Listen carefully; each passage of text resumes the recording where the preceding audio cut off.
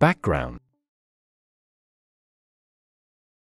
Mr. X is 40 years old.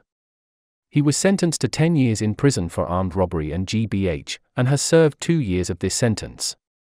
He stabbed a victim after they refused to hand over their wallet to him when he approached them in an underpass, and his crime is believed to have been motivated by his heroin addiction. He has been convicted multiple times for shoplifting, robbery and possession of Class A drugs. Behavior in prison. Mr. X has been involved in a number of violent altercations in prison and has spent some time in segregation following an assault on a prison officer. He has engaged well with the drug and alcohol program on the unit and has attended all sessions, but he is still thought to be involved in trading drugs on the ward.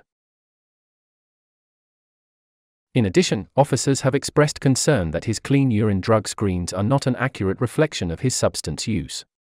They believe Mr. X may primarily be using research chemicals and spice which do not show up in standard drug screens. Childhood history. Mr. X has never had a job. He left school at 14 with no qualifications. He reports that there was substantial domestic violence in his home.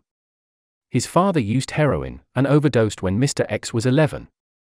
His mother got clean at that time and made substantial changes to her life.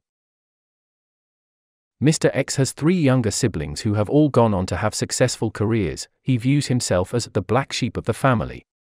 He reports that there was always something wrong with me as a child. He struggled to sit still in classes and got into trouble for fighting in primary school. In secondary school he started drinking and smoking cannabis with the naughty boys from age 11. He says that he continued to get into trouble in school for fighting and trading. He started using heroin when he was 14, after which he became focused on finding enough money to pay for the drug. His mother discovered heroin in his bedroom and asked him to move out when he was 14, at which point he moved in with other people with substance misuse problems. He has not had any significant romantic relationships. Recent history. His parole officer was concerned that his substance use had become worse in the run-up to his most recent offense. His mother died a year before the offense and he was asked to move out of his hostel for using drugs in communal areas.